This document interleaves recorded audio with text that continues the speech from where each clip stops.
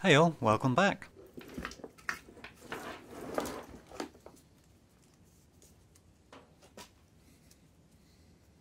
I dug out the wiring loom when I was testing the lights and wipers, but while I had it out, I thought I might as well see what sort of a state it was in.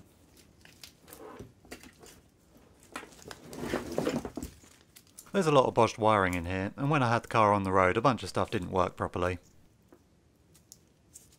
The more I looked at it, the more I was convinced I'd be better off just redoing all the wiring, rather than trying to fix this. This is 45 years old after all. I know for a fact the insulation is starting to perish in places.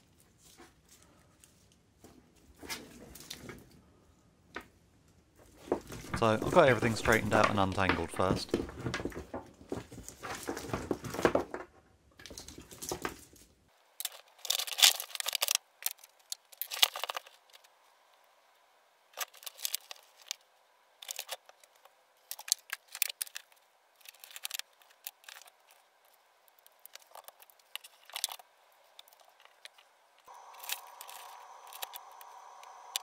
It looks a mess, but once it's all laid out, there's not actually all that much to it.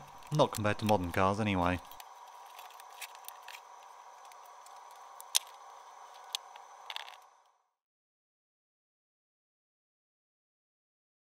Once I got everything laid out, I hooked up as many of the components as I reasonably could.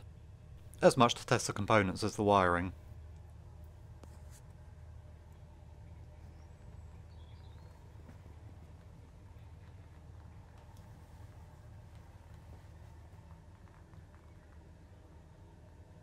It's all a bit of a lashed together mess, I know, but it'll do for now.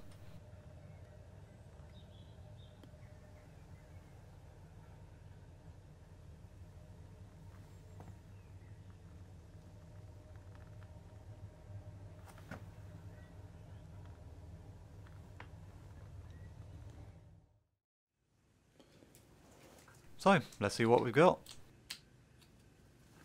The horns work. Well, one of them does anyway. The washer pump works. And of course the wiper motor works as well.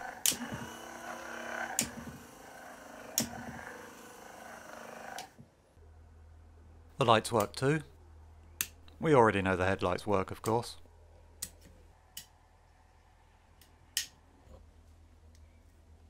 The brake lights work.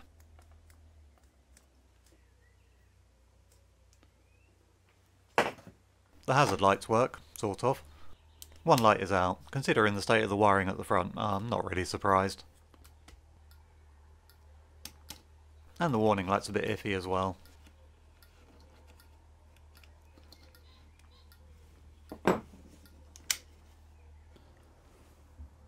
The indicators seem to work, other than that one light.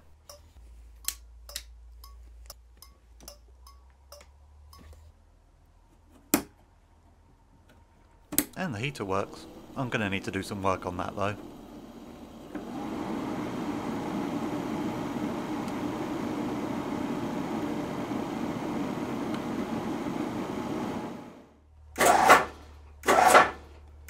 And the starter circuit works fine.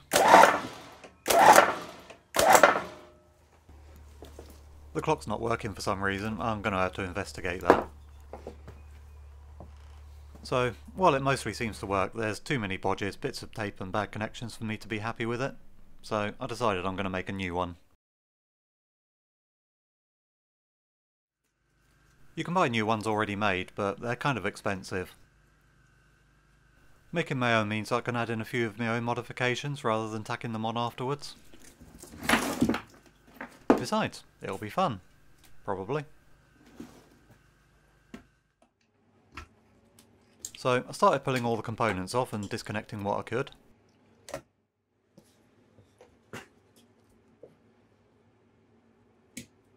And then I stripped the insulation off.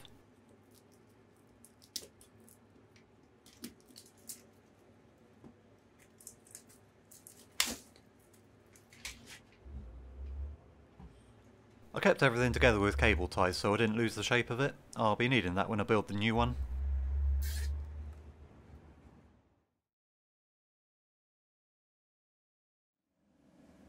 While I was doing all that, I started working on the wiring diagram.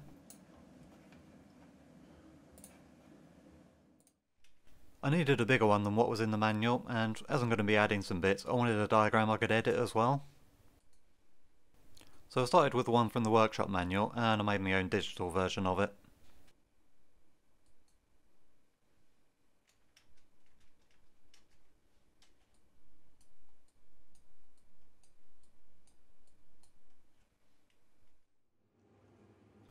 The next step was to measure all the wires so I had an idea of what I'd need to order, both for capacity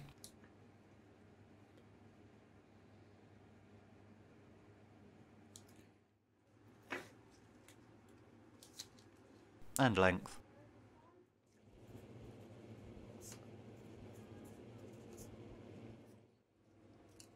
I've been dying to find out what's under all this tape.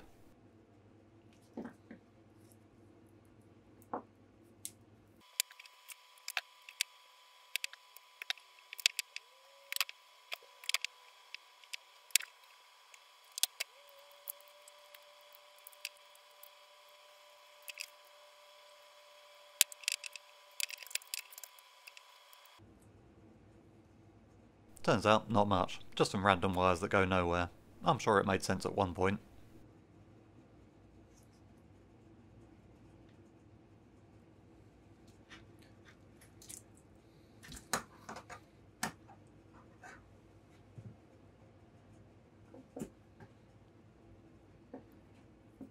But before I throw it all out, let's just admire the quality of the work here. Do you see why I wanted to replace all this now?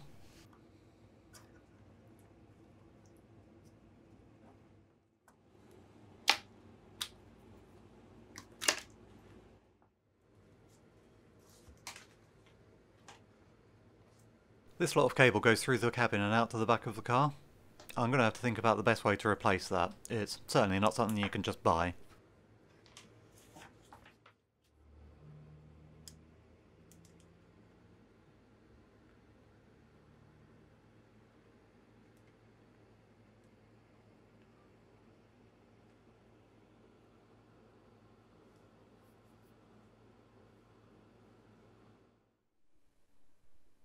It was a slow process, but I eventually ended up with a list of exactly what I'd need, with hopefully not too much wastage.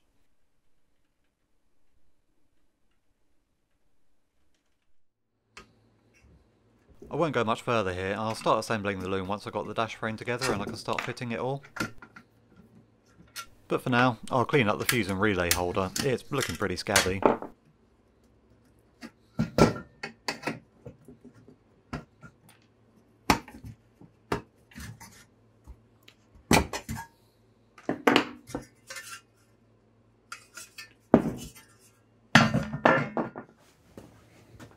So I de-rusted it.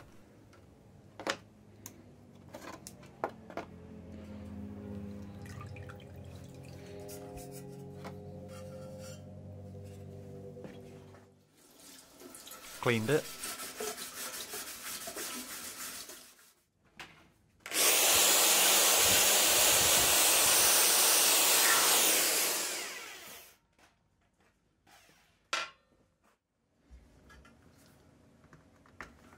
And gave it a new zinc plate.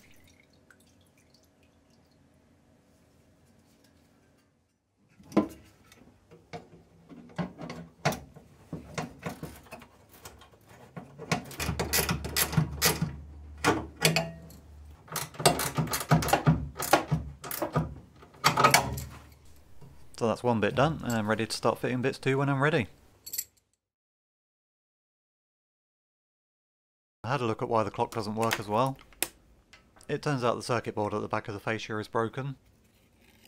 The rest of it's okay, just that one bit I could see.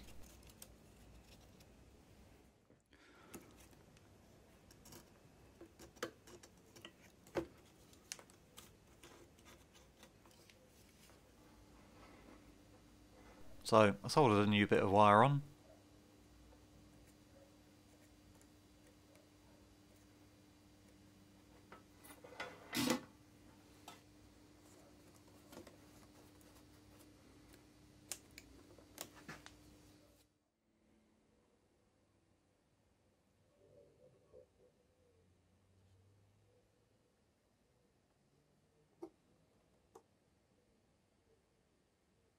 And the clock works once again.